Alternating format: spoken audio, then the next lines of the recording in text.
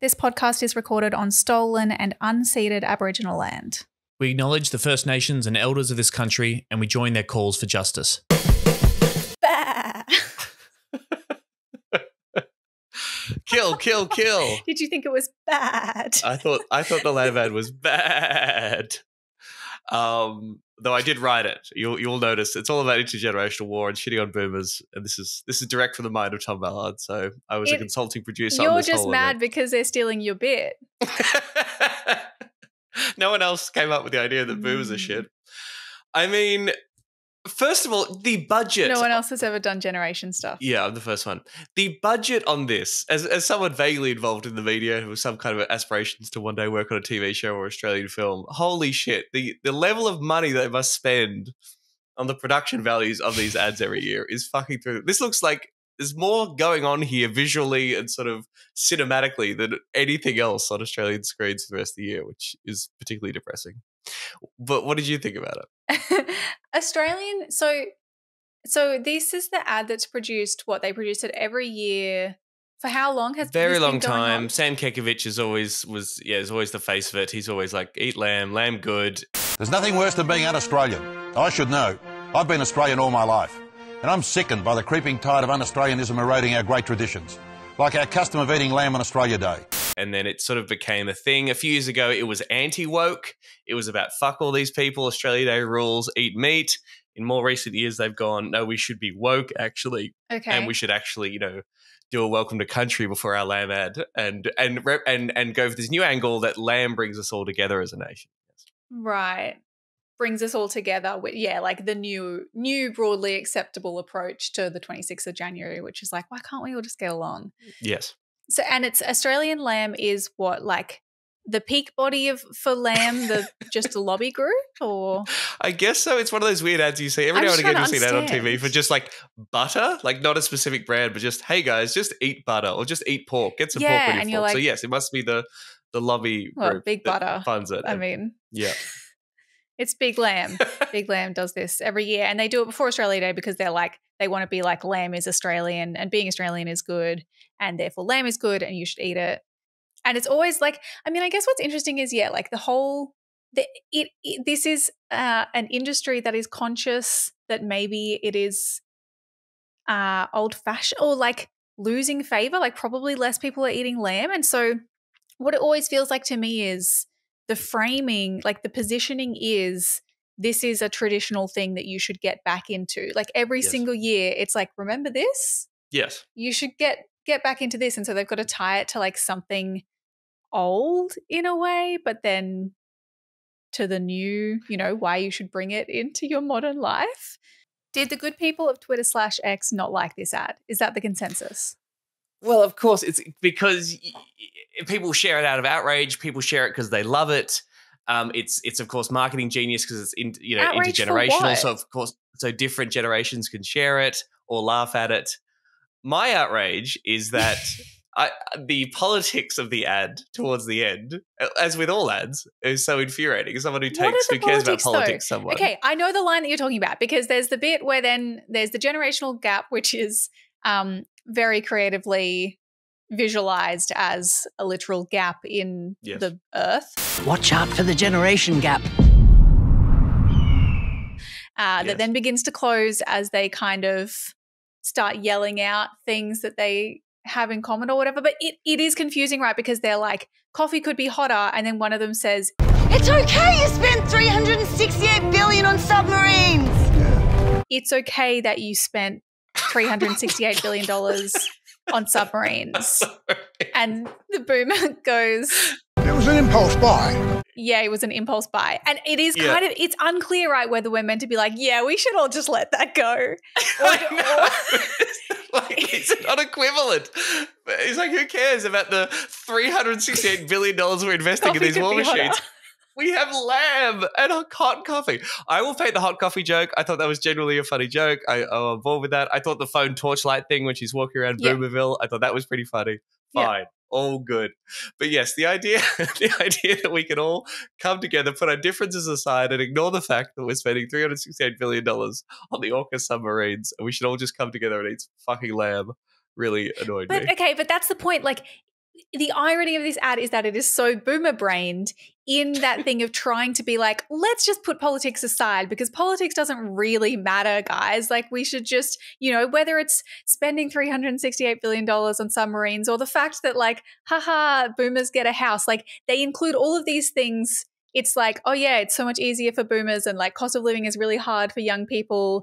And then also though, it doesn't matter. It doesn't matter. It's okay. Well, there's a line in the end where they're like, Being a young person in Australia must be difficult. Being an old person must be pretty tricky too. Probably. So it's kind of throwing a little bit of doubt on there. But yeah, those are not equivalent in terms of like things like buying a house. It is genuinely way harder for young people to do that than those old fucks who were giving away free houses, as we saw at the start in Boomerville at the Boomer Gazette. Yeah. But I think the most sinister stuff is at the end when the young woman of colour hugs the old white boomer and they say, Good to have the country back together.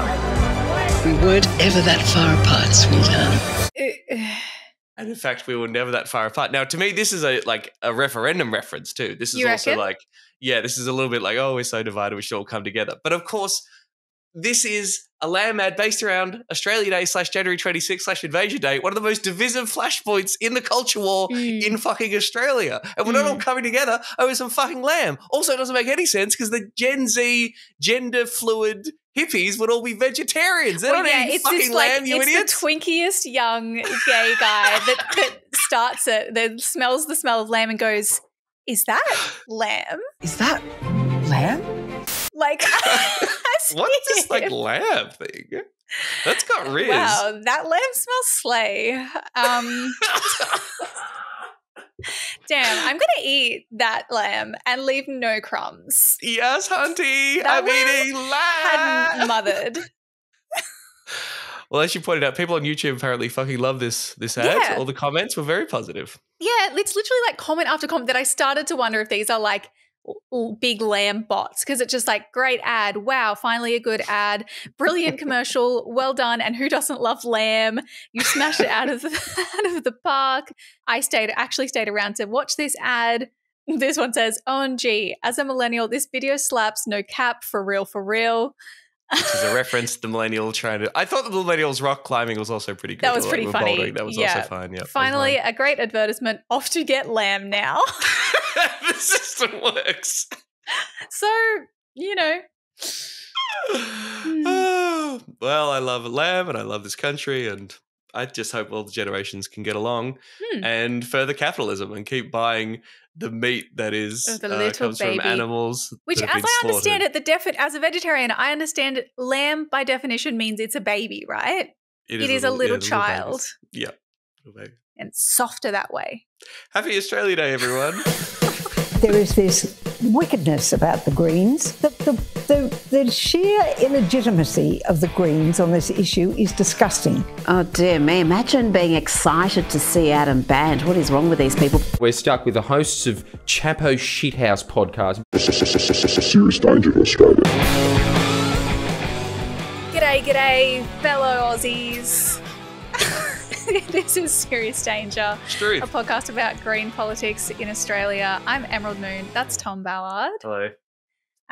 We don't do an official Greens Party podcast here. It's just not something we do. It's just not something we're interested in. No, thanks. Instead, we're interested in doing a show that's made possible with the help of the Green Institute and produced by Michael the Griff Griffin.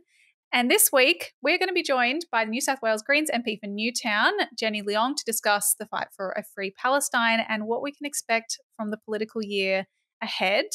Fun fact, in 2023, Jenny Leong was re-elected in Newtown with a primary vote of 54%, which is heckers, and makes her the first and only Greens MP to win more than 50% of the primary vote. So she's the coolest. Isn't that crazy? Adam Bant only got 49.6% in 2022. She was higher than Adam. So maybe he'll beat him at the next election and crack the 50% mark, but more than 50% primary, you just get elected. No preferences, motherfucker. I know, that's wild. Imagine not even having to watch preferences. Quick thank you to our new patrons before we get into it. Thomas, Rochelle, Tom, Joe, and Martin. We love you a lot. we have so much shit over on the Patreon. If you want to go and listen to it, it's only $3 a month if you're not a member already. We use the money that comes in there to pay Mike's wages. Mike makes the show happen. So without you lovely patrons, show doesn't happen. So if you're listening, I imagine that you like the show happening. So I don't know, something to think about. Be the change you want to be. You want to see in the world. That's right. Whatever. Think local, think global, act local. Another quick reminder, just before we get into it with Jenny, I am doing this comedy gig for Mandy Nolan on Wednesday, January 24th in Mullumbimby. It's called Some Like It Less Hot because of climate change and comedy. Mandy has been pre-selected as the Richmond campaign candidate once again. The campaign to turn the seat of Richmond Green. She came so close last time. This will raise a bit of cash for that, and it'll be a really fun show. Mandy's emceeing. I'm telling jokes. mandyforrichmond.com/summer stand-up. We'll put the link in the show notes. But if you're in Mullum, if you're around that kind of area, come on down. It'd be great to see people there. That kind of area. Yeah, invading my hometown. I don't even think I'm going to be there, but, you know. Send all your little hippie circus friends along too, if they can afford it. Yeah. There's quite a severe economic and housing crisis down there. So that's what I was referencing. Yes, that's what I meant. I took a train to Sydney, the overnight express. Didn't know where to go, I had to take a guess. Sat down in a railway bar next to a big drag queen. He said you should check out Newtown, it's platform 19.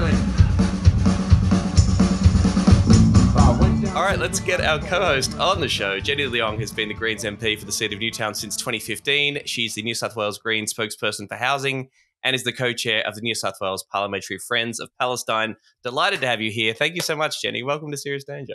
Thank you so much for having me. Yay. The most popular Green. Oh, yes. Yes, number one popular Green. We talked about your primary vote earlier on. Congratulations on that. Beating out a Thank you very much. Thanks very much.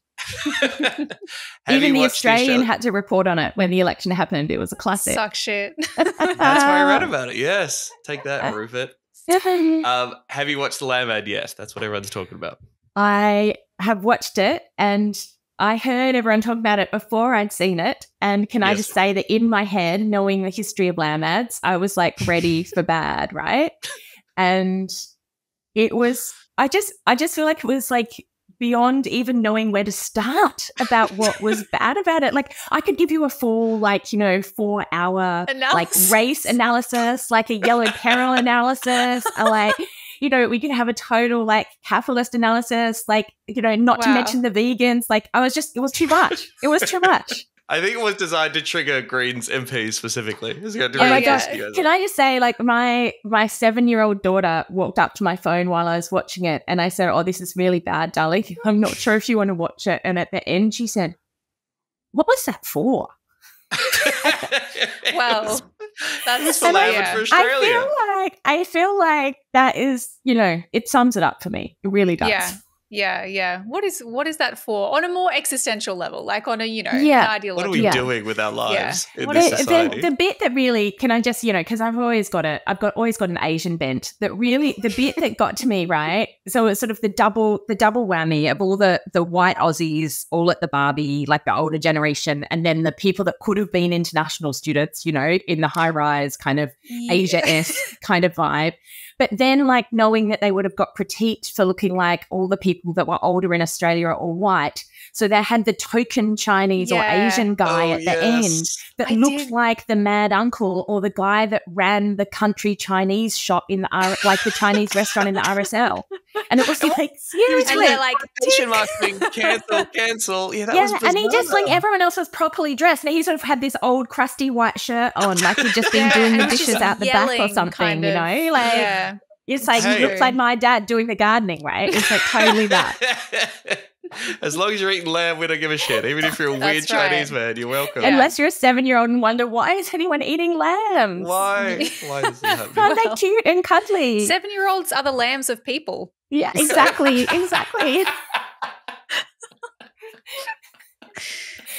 It's really bad.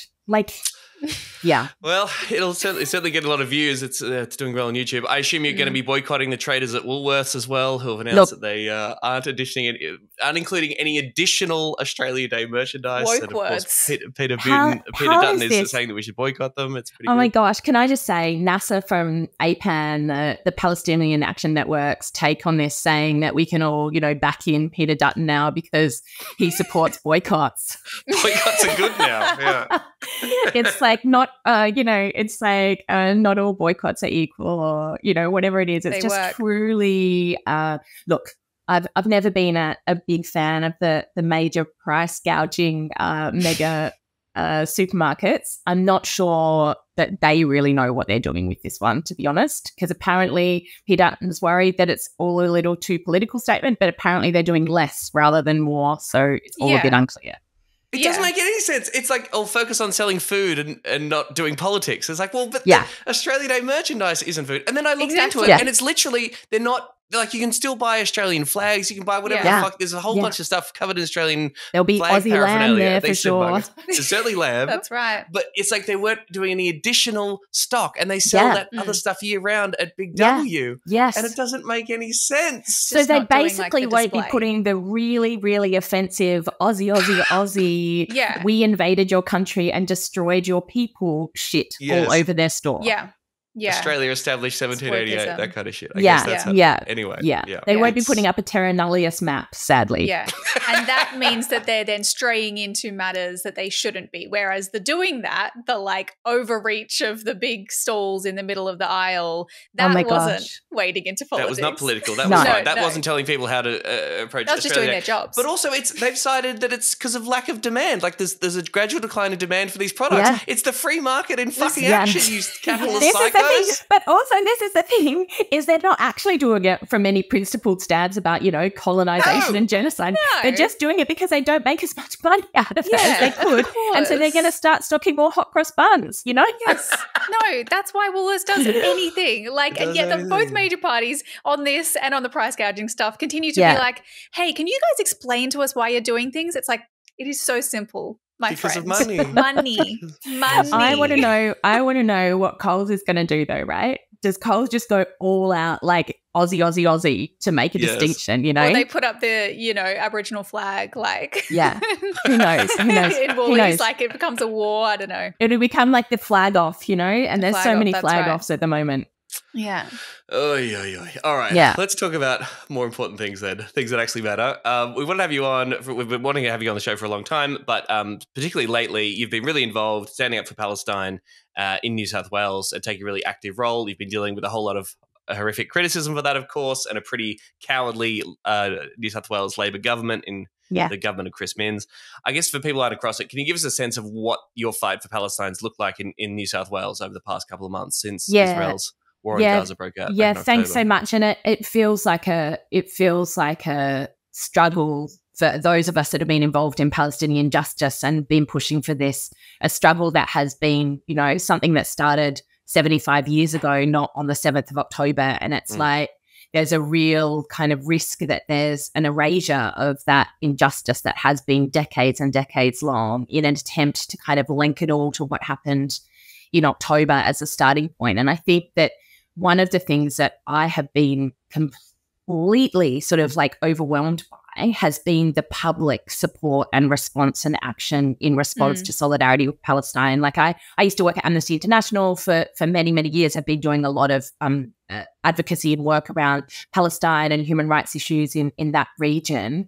And never have I seen this level of global support for Palestine. Never have we seen these kind of actions. Like we're talking in Sydney now, it's 14 weeks of every week actions where tens of thousands of people have joined, in some of the biggest ones, 50,000 people on the streets.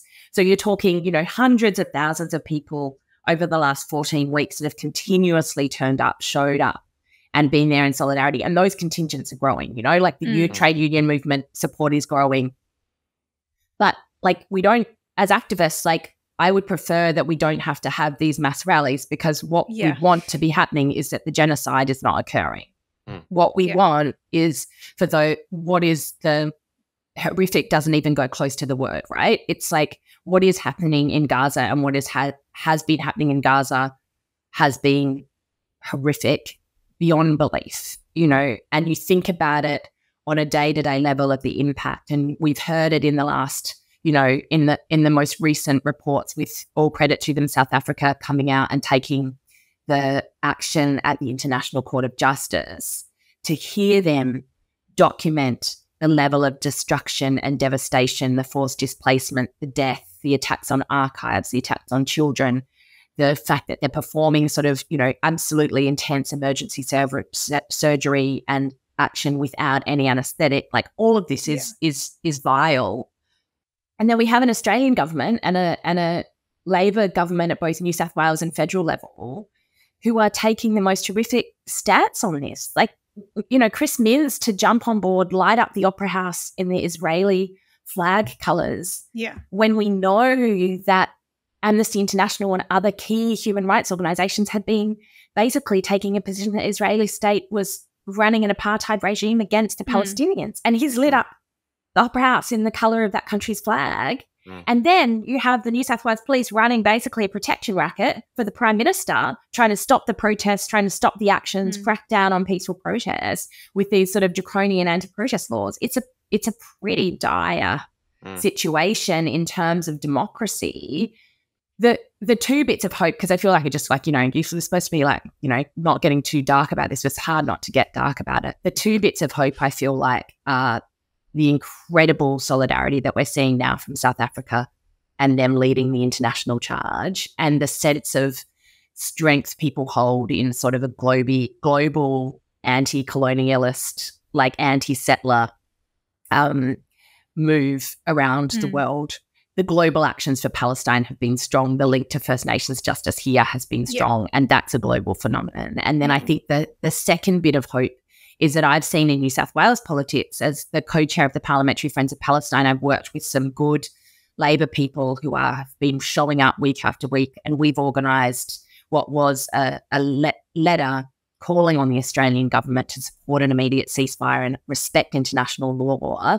And that's now been signed by 300 former and current elected representatives, local, state, federal, across the country, reflecting, I think, what is the genuine view of people rather than the really spineless stance that we're seeing from the Albanese Labor government at the moment. Was there some Liberal MPs who signed up to that too? Yeah, there were. There were. Right, and I think it's interesting to see that there is a real connection where the trauma that is being felt, because this is the thing. It's almost like Palestinian Australians have been erased from the narrative in this discussion. So we talk, you hear the political leaders talking about the impact of anti-Semitism. You hear them, Chris Minns has gone to visit Jewish community groups. They're meeting with the Jewish Board of Deputies. They're meeting with all of these people all the time. There's very little public discussion about what they're doing to provide support to the trauma being felt by Palestinian Australians here, to the people who are seeking asylum here, to those communities. And I think that there are definitely Liberal representatives and Labor representatives, particularly in the western seats of Sydney, that represent those communities, that know the trauma and the heartache and the absolute stress that is impacted by having family living in the middle of a genocidal attack, with the government refusing to take a stance on that. And they feel that, and they know that. Having said that, I think it's really important to say that any sort of, because people have been talking about, the electoral benefits of it and the change of support, and people are saying we're never going to vote for Albanese again or whatever. In this situation, I don't want those votes. The Greens don't want those votes. I don't want those votes to go to the Liberals. I don't want them to go anywhere. I want the Australian government to take a principled stance against the genocide happening in Gaza. And they are just, it is beyond belief to me how morally bankrupt both Minns and Albanese have been in relation to this. It is truly beyond belief.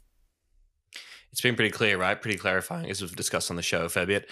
And to your point about the lack of attention on the impacts of anti-Palestinian bigotry and Islamophobia, there was this crazy story this week about an improvised car bomb that was left on the bonnet of a car in the city suburb of Botany outside a house that was flying the Palestinian flag.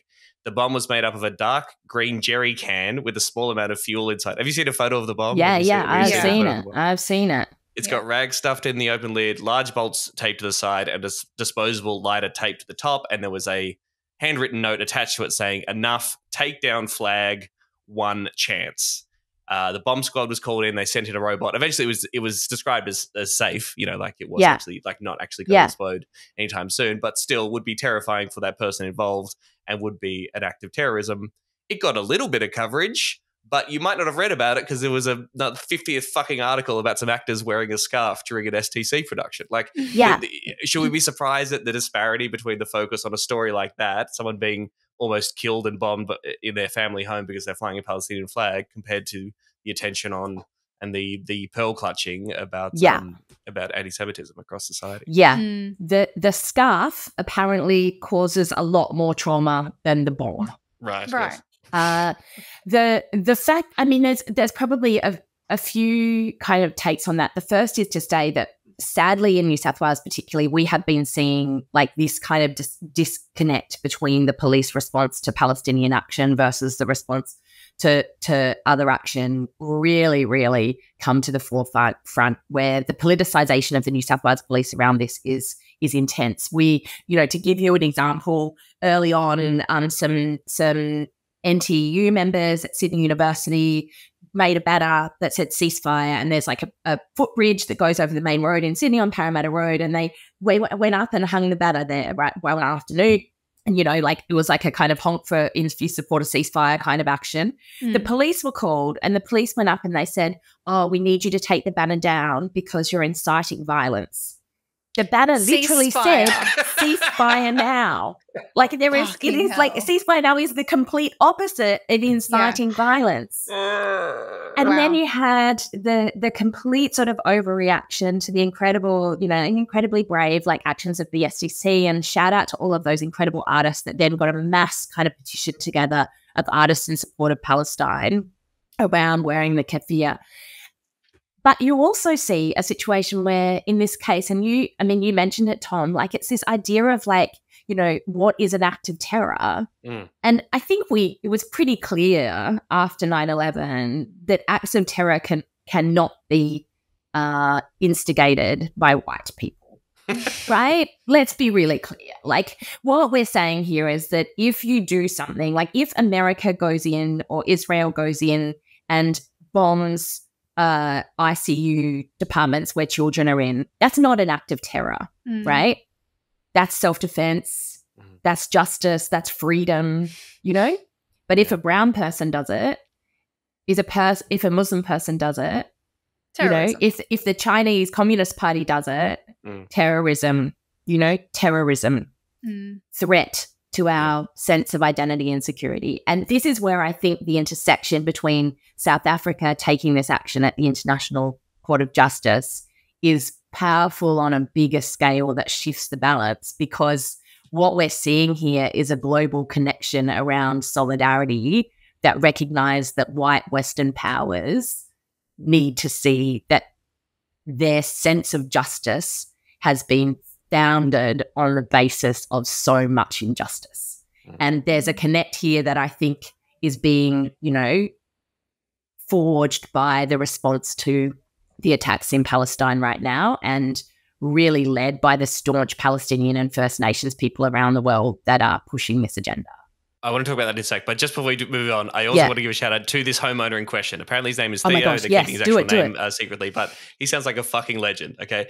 The man, this is from an article in the SMH, the man put a notice board out the front of his home, which included dot points about the Israel-Palestine conflict and his name and phone number, welcoming text from people who agreed or disagreed with his views. Oh my gosh, I love Theo. Move, amazing move, that's great. He said to the media, "This person didn't text me an argument. They planted a bomb where the person I love, the animals I love, sleep. I'm not trying to hide, but it was an act of cowardice. Scurrying in the night to plant your little bomb on my car. It leaves a bitter taste. There's nowhere to spit but in this person's face." Incredible line. Okay, that's sick. And he said he would not take down the flag or the notice board, but he had up security. "Fuck them. We won't bow to this terror," he says. Oh my gosh, Yes, Theo. I like Theo. Theo is Solidarity. great. Oh my gosh, maybe I'm going to do a community recognition statement for Theo when I'm back in Parliament next year in February. Get him out. There is nowhere to spit, but in this person's face. Oh my gosh. As we say that more. Yeah. It's just on a serious note on that. Like, I think it is like, this is the thing that also just got kind of totally disconnected, is this idea of like, when the response to what happened around October 7 happened, you saw the New South Wales Labor government do this knee-jerk reaction to strengthen like anti-vilification laws, basically to give police more power. Yeah. We've been seeing like Islamophobia, anti-Palestinian rhetoric, anti-Chinese rhetoric during COVID happen for years and years and years, and there's been no push for that. And then all of a sudden there was this moment, and it was like, oh, we have to strengthen the anti-vilification laws. They're not working. And so it's so disingenuous the way that those things are done. You imagine, had that been the other way around in response to an Israeli flag, what the response would have been. Oh, yeah. They move quickly when they want to. Yeah. Absolutely. And you're right. The level of coverage on it is less because, you know, well, there's so many takes as to why, but yeah. But Theo, great. Great love stuff. Theo. Should we talk about the South Africa case? Have you watched any of it, Emerald? We were sort of recording this before the second day of the hearings when Israel's given its response, but the South African lawyers sort of started laying out the case in the International Criminal Court of Justice, alleging that Israel is committing genocide in Gaza and urging the court to make a ruling to try and make it stop ASAP. The material confirms the rights in issue and their violation, that Israel has committed and is committing acts capable of being characterized as genocidal. You have heard from Ms. Hassim about direct extermination of thousands of people and children of the Palestinian population in Gaza since 7 October last year. And South Africa and the world together stand witness to the forced evacuation of over 85% of the population of Gaza from their homes, and the herding of them into ever smaller areas without adequate shelter or medical care to be attacked, killed, and harmed. So, the rights are immediately and urgently in need of protection because of the ongoing denial by Israel of the conditions necessary for life. It is difficult, with respect, to think of a clearer or more abundantly urgent case.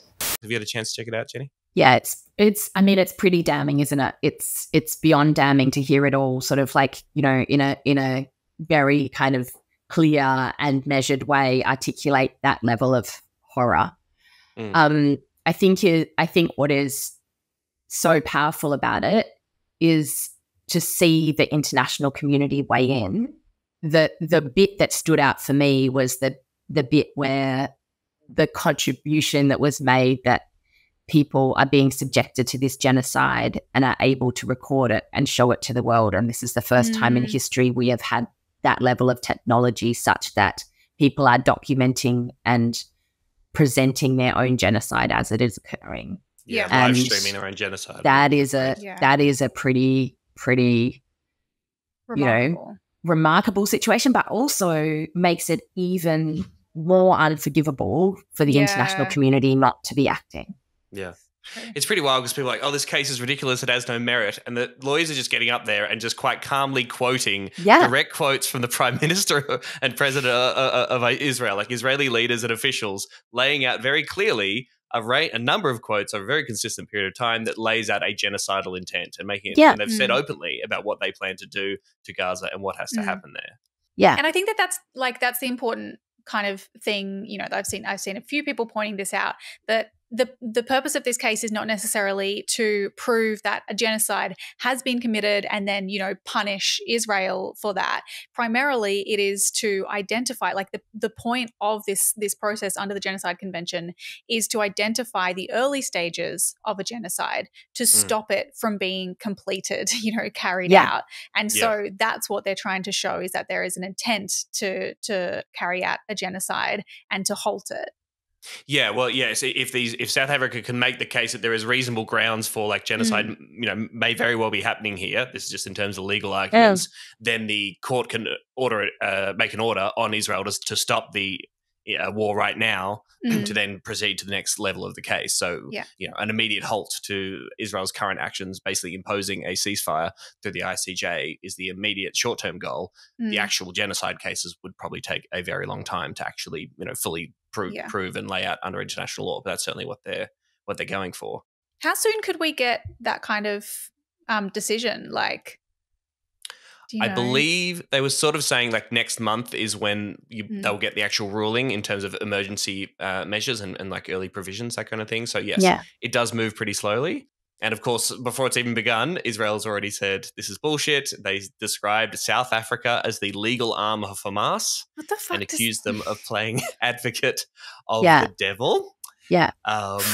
Now, again, it is, as we say, it is important. It is good, and I think it's good that it's being put out there and has the attention that it has. But as I was reading this ABC article, the court will not rule at the time of the genocide allegations. That proceeding could take years. The ICJ's decisions are also final and without appeal, but the court has no way to enforce them. Yeah. And lots of people have been sort of making this move now, like, okay, even if this case is made, even if the court order is made, do we actually think that Israel will listen to that order when, again, the US has already dismissed this case as lacking in merit? Do you think it could actually have an effect, or is that not really the point, Jenny?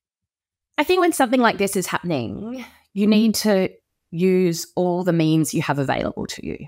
People, people say, well, why did the actors at the STC wear the keffiyeh? At the curtain call, people say, well, what action can the ICJ really take to demand this? Why do we care if, some politicians add a name to a petition? What difference is it going to make if we rock up and do an action? Well, we don't know at what point we're going to have all done enough to stop people being killed in Gaza and displaced. So we don't know how much effort it's going to take before we have a free Palestine. So until we get to that point, we have to do all the things we have, right? There's a beautiful sense of analogy of like, you may have all of the weight of thousands of people behind you, or you may have one grain of sand, whatever you have available to be able to help to get this justice, add it to the cause. Yeah. And so if there are international lawyers and countries that are willing to take this action at the ICJ, then yes, we should absolutely do that. If we can also get hundreds of thousands of people on the street, yes, we should do that. If there are artists and healthcare workers and trade unionists that want to mobilize for Palestine, then we should do that. Like, all of these things need to be done, and eventually we will get to the point where we have a free Palestine. We can't sit there and say, just because we're not sure if our one small thing will make a difference or whether it will be the right answer, that we say, oh, well, then we just go back to, cooking our lamb on the barbie. Because that's what it feels like. It feels like otherwise, what do we do? Maybe that's what the region needs, more lamb. It apparently brings everyone together. Oh my gosh, you know how they have those little, like, when you do the steaks, where you put the flags on the steaks to say like rare, medium rare. They could do a version. Anyway, sorry, I'm getting distracted by that. I just had that. It's all good ideas. Yeah. What kind of support has it got now? I mean, APAN, the Palestinian advocacy group here in Australia, was very much encouraging people to support South Africa's action in the ICJ. I saw David Pocock tweeting out he's sort of on board. Yeah. Maureen Fruki tweeted out support. I mean, what is the official Greens position? We're all on board and encouraging the Australian government and calling on them to make a public statement in regards to this case. Absolutely. Right? Absolutely. We need public statements. I mean, I was just going through, as I came back this week into the office and was kind of rechecking up, like, you go back over the social media feeds of our Prime Minister and our Foreign Minister, and there's just no mention of the fact that there is a horrific, attack happening right now where hundreds of thousands of people have been displaced. They just don't mention it. It's just ignored from all their social media. They're just not talking about it. We need public, strong support from the Australian government when it comes to the international framework. And that means backing in South Africa and the ICJ. But I think, and the action at the ICJ, I think the other thing that is really critical though, and I think this is so important, is that we know that even though the as you said, Tom, that the decision won't come down for a while, the political pressure will build the more that we see the documentation of the evidence put forward by South Africa and their legal team, and the more we see the denial by Israel as it being baseless, when in actual fact we can all see what's going on. So I think in that sense, you know, what we need to be doing is putting the pressure on. And I know locally there's, you know, Mums for Palestine and Families for Palestine that are actually mobilising every week outside of the Prime Minister's office in Marrickville, just down the road from me.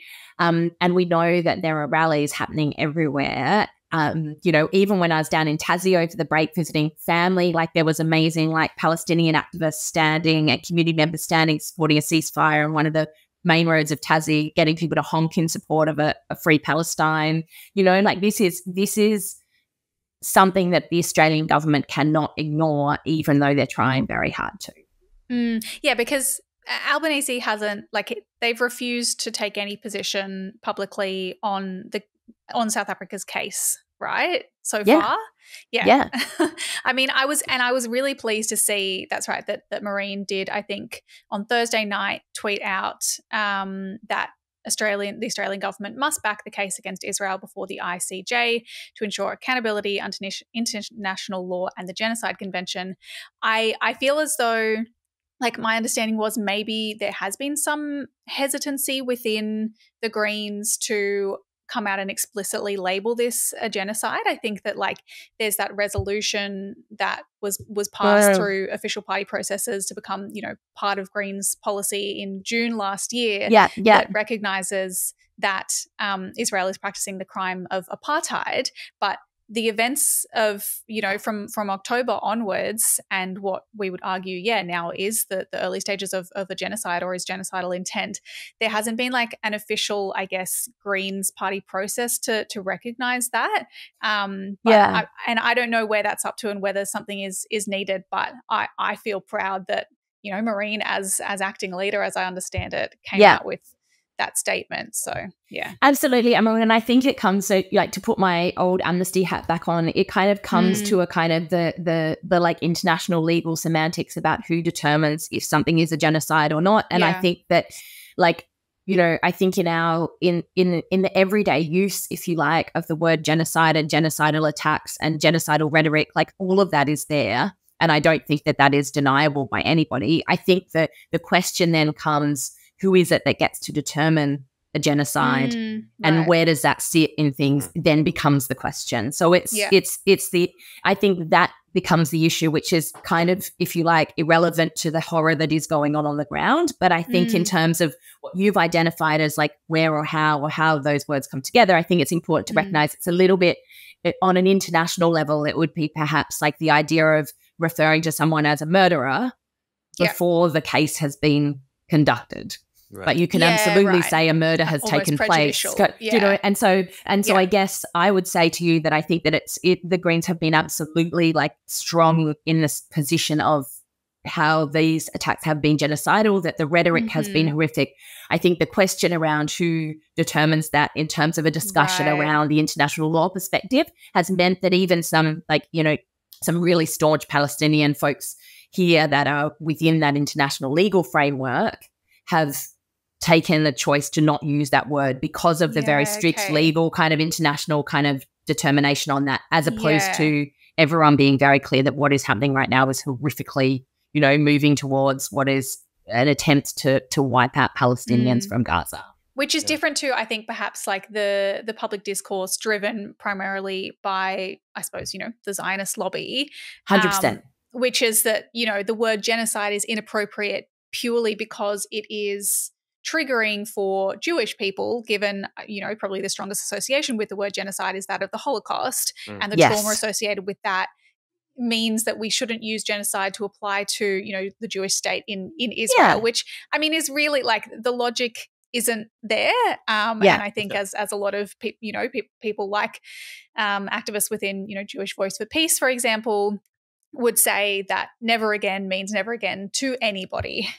So I think that's a helpful distinction when, what you just explained, that it's actually more about that kind of legal question than whether we can say it's a genocide. Yeah, and I think you're right. There are two different sort of takes on that. And I think the other part that is really phenomenal about that, which I think links the two together, is the whole point of the never again idea was to establish these frameworks in an international setting such that it didn't happen to anyone ever again. And we learned from this experience, and then we set up frameworks to deal with it. And now we have a situation where the reason for doing that is now being denied to other people. The irony.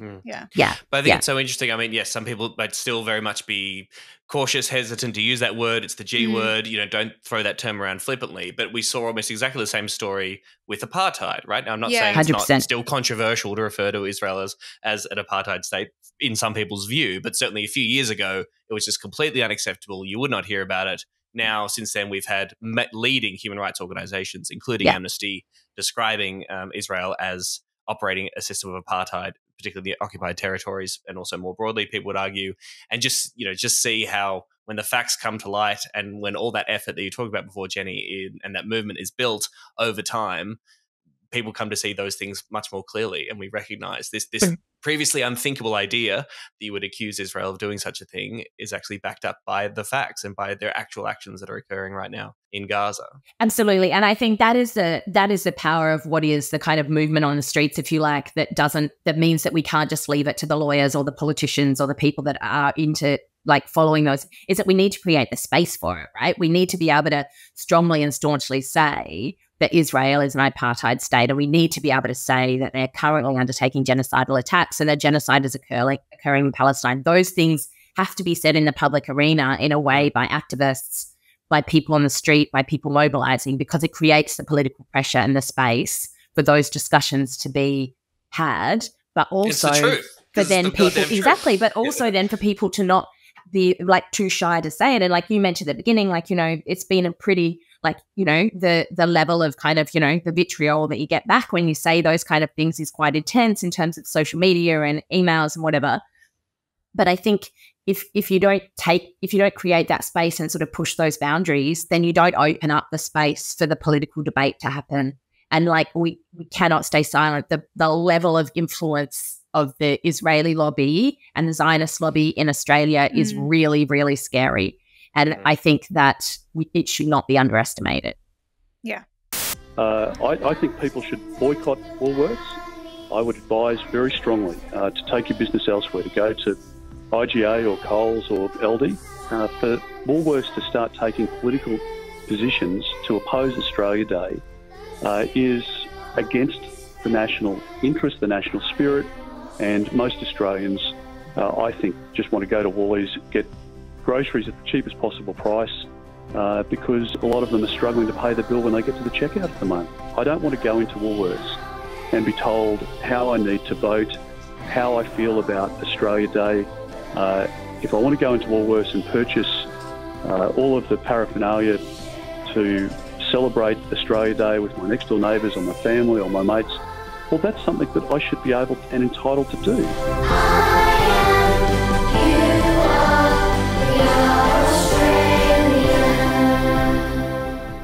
All right. So, Jenny, new year, new you. Have you got any particular goals for 2024? I feel like I'm feeling like a new year, old me kind of vibe. Yeah. But I look, I feel like a broken record. I feel like since I got elected in 2015, I was like, this year we're going to end no grounds evictions in New South Wales and stop the unfair eviction of people. And it's like, then we had like, I don't know if you remember this guy called Luke Foley, who used to be the leader of the New South Wales Labor Party. Anyway, he committed to that.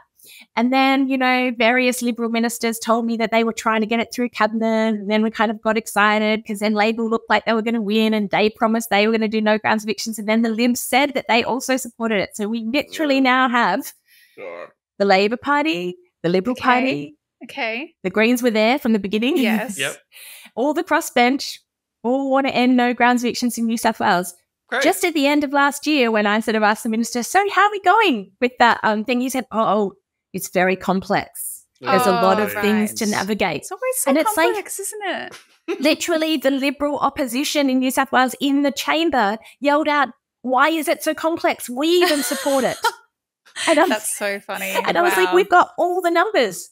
All the numbers are here. Like, it's not a complex set of numbers when every person sitting in the chamber supports it. Anyway, so hopefully this year in New South Wales, we will finally end unfair no grounds evictions. Okay. Is there any attempt to justify that policy decision, or is it like, we don't want to talk about this and the property lobby gives us money and we don't upset them? So the sticking bit is whether you can evict someone at the end of their lease. So basically, that's we're saying what a no grounds eviction is. So basically, you're on it. You're oh my gosh, maybe you should be the minister.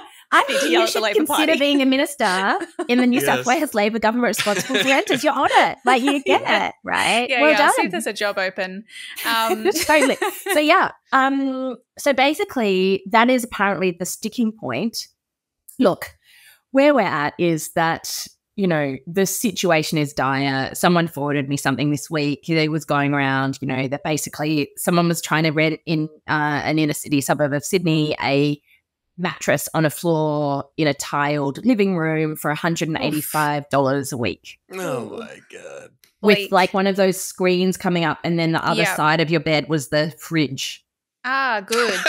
Yeah, you know, some people like a bit of kind of static noise, static hum to sleep. So could be a bonus. Who needs white noise? It's like a white. You don't need the white noise. You've got the fridge buzz. The fridge, yeah. Yeah, so, nice. Hang on, come on, guys. Let's hear about what location was it? Was it near the beach? Is it an up and coming neighbourhood? That's right. Are there good amenities or no good? I think it was in Botany, so you get to be with Theo. Oh well, okay, not so bad after all. I know what people are complaining about. I mean, it's like. Yes, I think it's a vibrant neighbourhood with petrol. So anyway, our mission is to finally end no grounds evictions, but we also need to deal with rent regulation because the rents have been rising astronomically, you know, across the country. But New South Wales is out of control. It's not enough to just talk about like capping rents. We need to re-regulate rents because actually the cost they're at currently, it's just people cannot afford that level of rent. And so we have to have a genuine conversation about rent regulation, and I'm really keen to start that conversation. Sadly, in New South Wales, it seems like all we actually talk about is like NIMBYs versus YIMBYs and cutting the red tape and discourse. Barriers for, you know, the construction industry to build more homes. Yeah. Yes. And, you know, the thing that I always say, and I remember this so clearly, is that like pre-COVID, we had in New South Wales record levels of supply and record levels of homelessness. And if supply is the answer to ending homelessness and solving the housing crisis, then that is not possible. What's the But we did have that. We did have that. Yeah. So really, there's like, to me, I am just like so over this NIMBY YIMBY shit. Yeah. And so my sort of, you know, our collective office mission for the year is that we are going to blow that up.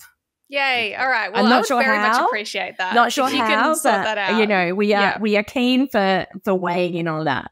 Yeah. Yeah. I think it's funny, like, so I ask you your goals for 2024 instead of like eat more veggies, it's like renters, which I love and I think is extremely zeitgeisty. We kind of wanted to, you know, we've already had one episode come out this year, but we wanted to chat to you for a bit of a, I guess, forward look at the year to come. Yeah. And I think it's pretty clear to anyone, though, that housing and renting is going to continue to be one of the biggest issues. And maybe we'll talk a little bit more about that because there are state and territory elections coming up. Theoretically, there could be a federal election this year. I think a lot of us hope that it doesn't happen this year because to be honest, I think the Prime Minister probably doesn't want it to happen this year. So surely not, right? I mean, they've done crazy things before. But is it so in New South Wales, you've got just local elections in September? That's correct. Right? We've got a council election and we're expecting, I mean, it's likely there'll be some kind of by-election at a state level this year. I don't think anyone expects Dominic Perrottet to stick around much longer on the backbenches of the New South Wales Parliament reading his book during question time. Wow. So I would expect we'll probably have a couple of by-elections at a state level, but I don't expect we'll have a federal one this year. Obviously, you never know, but we've got a local one in September, and there'll be lots of talk about, you know, NIMBYs and YIMBYs and councils and of course housing for that. Yeah. So you, according to the number in front of me, Tom tells me that you have 63 local councillors, which is crazy to me because like in Queensland we have one, but we have a very different system. But that's a massive, like, what is that going to look like? You know, what are the Greens kind of prospects and plans for the local elections in New South Wales then? Yeah, we have a huge representation of councils, and we always have. And I think our council representation and where we've got controls of councils has usually then linked to our state success. And you know, in a different world, if it was like the Prime Minister and the Environment Minister holding our federal seats, we might have seen some connection to federal success as well. But you know, if you look back over the history of it, so the Greens controlled Marrickville Council and had the mayor of that council well before, which is part of the area that covers the seat of Newtown. Yeah. Many, many years ago. And then also Jamie Parker, who was our Greens member for Balmain, was the mayor of Leichhardt Council, and the Greens had control of Leichhardt Council then as well. So basically you see like where, and then up in Ballina, where my Greens colleague Tamara Smith is the state MP, we had the mayor of Byron Council for a long time as well. So I think you see that kind of connection where the local Greens support then grows into what has been broader support. But beyond that, we have like lots of councils across the state where we have sort of like one councillor sitting on the council, you know, like doing their thing, pushing the agenda. And so that's a focus. But one of the key things for us, I think, given the focus, as you say, Emerald, on housing, is actually looking at the role that councils can play in terms of requiring developers to put in affordable housing, making sure the state government is giving councils the support they need through the planning laws to be able to implement that, but also empowering local councils to actually identify, hang on, we have a huge homelessness problem here, or we have an issue with boarding houses closing, or we have an issue with the need for infrastructure here, or this refuge is oversubscribed and we need more support. So I think part of it is what the council can deliver themselves. But the other part is the councils and the local community and local representatives being closer to the ground to be able to say, actually, we need more state funding for this, or we need more federal intervention here for these kinds of housing or these kind of projects. I think that's key.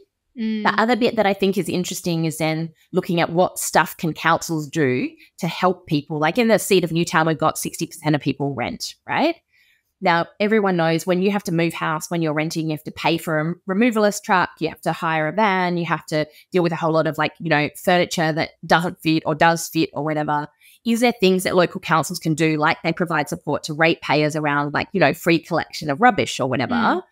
Can they do the same for renters and say, actually, the council has vans to hire, so you can get a free council van when you're moving rather than having to pay the like $500 to rent a van for the day, you know, like little things like that that councils can do. But that will undercut the private enterprise, and man with a van will be furious. Imagine providing services from your local government. Can you imagine all the removalists right now coming to you with that?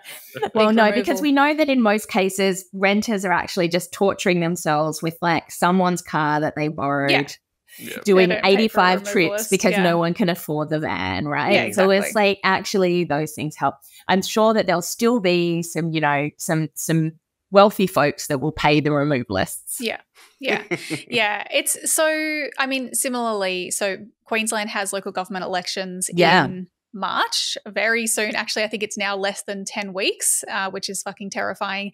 And it's a similar story for us that, like, I think when we got Jono Suranganathan elected to council in 2016, even though we only got one, that was like a breakthrough moment that I think certainly had an influence on our ability to then break through in state and then in federal. And it will be council in March and then state in October.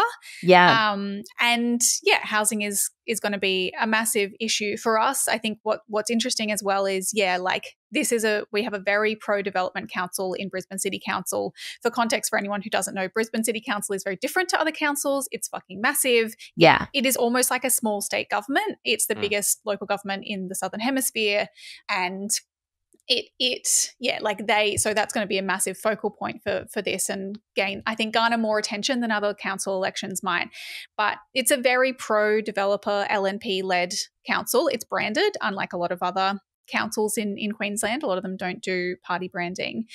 But they cut taxes for developers and then said, oh, suddenly we don't have enough money for all the things that we said we were going to do. And so we're cutting $400 million from the budget and cutting spending on things like parks and footpaths and whatnot. So that, I think, is a very interesting frame for the Greens. And as you say, in the whole NIMBY-YIMBY discourse, where there is this line from the developer lobby completely bought by both major parties that to be pro-housing, you have to be pro-developer. Which is something that we are very much trying to break because it's a fucking lie, and pointing out the ways that, you know, a council like the LNP are so pro-developer and are not pro-fucking housing. And here are all the ways that we could actually deliver more housing, like, as you say, inclusionary zoning, getting developers to build more public housing, or a tax on vacant homes or on vacant land, or properly regulating Airbnbs, all those things. And then to see how that's received by the electorate in March, I think will be a real, I guess, thing to watch for then how we go into the state election and then how we go into federal. And I think it's really with that, and I think it's so exciting to see some of the things that Jono has put forward in terms of reimagining like public space around the, like, you know, around a race course or whatever. And I think this is a thing where it links to that kind of like, how do we break up this NIMBY-YIMBY kind of stuff? Is it like, you know, we've got this incredible like rail corridor in the electorate of Newtown, like inner city prime land, right? And it's rail lines, right? And either side of it is like, you know, amazing old rail carriages, like heritage value and all of this. When I was first elected, the former Liberal government sold off some of that site, privatised it. So don't forget all the rail heritage and everything else you lost, which was a complete disaster, but then gave it to Channel 7 to put their like offices there. Cool. Like, and so it's like we've got Combank and Channel 7, and it's like was public land. Yes. Oh, right next to the busiest station, one of the busiest stations in Sydney. That could have been amazing housing. Yeah. Perfect. But you did that, and then we get called NIMBYs for not wanting that thing. And it's like, well, we didn't really want some more office buildings, right? Like, but give me the housing. Would love and housing. So I think this is the, you know, so I'd love more housing. Give us more housing, but don't give us housing that is not going to be affordable to anyone and that is going to deliver massive profits to developers. Give us good, affordable public housing. And then we love it everywhere. You know, I used to live in Hong Kong. I have no fear of density. You know? That's right. I love the desert. Yes, like the solutions that the major parties continue to propose just continue to drive prices higher and higher, and the problem just gets worse and worse. I have heard some people saying that on the federal level, we may have another half on our hands, which is kind of terrifying. You know, the Housing Australia Future Fund debate that we spoke about a lot last year was very intense. I personally believe was an opportunity where the Greens really kind of, you know, proved ourselves on housing and kind of radicalized a lot of people, and particularly a lot of renters during that period. But it was obviously, some of the discourse was fucking stupid. But we now have Labor's quote, help to buy scheme, or as Adam Bent has called it, the hard to get housing scheme. Got him. That the Greens are going to be in balance of power in the Senate again. I don't know exactly when that is meant to come back, but at some point this year, Labor is again going to find themselves having to negotiate with the Greens on a housing question, and the Greens are again saying we want a fucking rent freeze and we want caps on rental increases, because report after report keeps coming out saying that rental increases are just going to continue. There was a new report, I think, just this week, Tom, that said that combined capital city rents rose 13.2% year on year, and the shortage of rental properties will continue to drive prices up. Yeah. Still going on. Shock horror, 2024, the rents keep rising. Because nobody puts in a rent cap or a rent freeze or any rent regulation. I think the thing there is, it's like, we've got to remember, like, you know, when it comes to protecting the rights of renters, like the Labor Party is just so lacking in any commitment to do that. Like to the point where even during COVID, right? Like I remember being in the middle of COVID, being in Parliament, and Labor in New South Wales were in opposition, and we were passing emergency COVID legislation, and we managed to secure the Libs to get something in there around rental protections. And no one was sort of really it was at that point where no one knew what COVID was, how you got it or whatever. So everyone was sort of like standing away from each other, not really knowing what's happening in this tense moment. And Labor still had talking points where every time they mentioned renters, they talked about landlords first. So they would say, and we're so pleased to see that these provisions to help landlords and tenants continue. Yeah. And so it's like we're in the middle of a global pandemic. We all don't know if we're going to die because we're all in a room together, and you've still got the talking points that make sure you say landlords before you say tenants. Yeah. Like it was just, I just feel like that is where we're at, right? That is, but as for the debate around like where we're at and using the balance of power, like, you know, I think in the last week, we've seen that, you know, all of a sudden there's talk about dental into Medicare. Like, oh my God, that's a cool idea. Where did Labor get that from? Wow, maybe the Greens. Almost and like then, it you works. know, and then you've got this whole discussion around like where we're at. Like I remember having a conversation a long time ago and saying to someone, you know, around the marriage equality debate and being like, at the point where everyone forgets that we were pushing for marriage equality is the point where you know you're close to winning. Yeah. And you don't do true. it. And You don't do it because you want, you know, and I remember when Obama changed his mind and on marriage equality, and there were all these beautiful memes of like Obama riding like a rainbow unicorn. And I said, you know what? We will never get the memes about the rainbow unicorns because we always believed in that thing. Yeah. Yeah. So when people change their mind and all of a sudden care about renters or no grounds evictions or whatever, and then everyone celebrates how wonderful they are, it's like, yeah, but maybe you should have had just like a more principled stance at the start, dude. Yeah. That's to me is the way that I do my politics. I'm happy by the time people forget that it was us, that's when we know we're moving in the right direction. Yeah, I've certainly had those moments where you're like, this is so fucking frustrating because it feels like, it's usually Labor gaslighting you and being like, no, this is our idea. We always believed this. And the media buy it. And you're like, what the fuck has just happened here? But then you're like, what has happened is we've won something, and like something is going to change, and it's what I wanted, and that's good. And, you know, if this is what it takes, then so fucking be it. I think we will most likely be back on the show talking about the Help to Buy scheme and the details of that, and how, you know, it's effectively like a lottery for housing that will probably just increase prices for everyone else.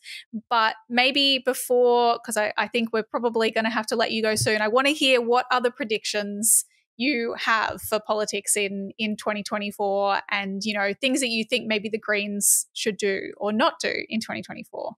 Look, I predict that there will be a lot of fun and entertainment coming out of the Brisbane City Council campaign. I look forward to watching that and having some excitement around it. I also I'm really hopeful that 2024 will bring us a New South Wales Labor government where the ministers recognise that they're in power and they actually start making some decisions and doing some things rather than just Greens talking so about quotes. Jenny. Yes, this is You know? you bloody utopia. Just putting it out there. Just putting it out there. That, so I hope that the New South Wales Labor government ministers just realise that they are actually ministers and start doing some stuff, and that would be great. Like you know, ending no grounds evictions. And then my other prediction is that I think that there will be more stoushes between Labor and the Greens, but I take that as a point of hope because the more that we stoush and the debate is around that, it means that the Liberals are becoming less and less relevant to the political discourse, and that should be encouraged. And so I quite like that. And then my final one is that I really, really hope that I can think of an acronym that rhymes with NIMBY and YIMBY that indicates that I hate NIMBY and Both YIMBY debates.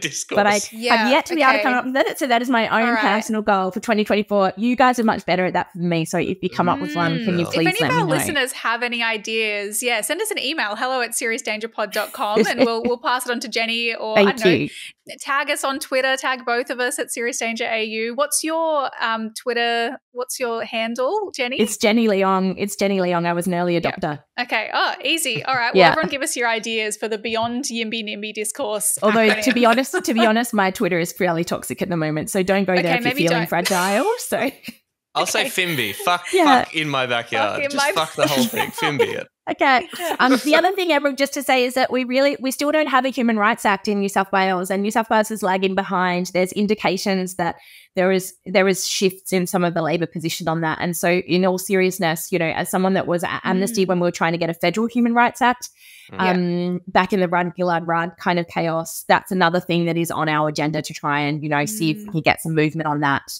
in the next year or two. And hopefully you can get a more effective one than the one we have in Queensland, which I'm sad to say has not done too well in protecting human rights. But yeah, you've got to start. I was going to say you've got to start somewhere, and That's right. At the moment it's like we basically just have endless laws that undermine people's human rights and give more power to the police. So we'll see where we're at. Amazing. Thanks for joining us on the show, Jenny. Good luck with all that in 2024. We appreciate your time, and we'll talk to you again soon. Cheers. Thank you so much. Really great to chat to you both. Thanks, Jenny.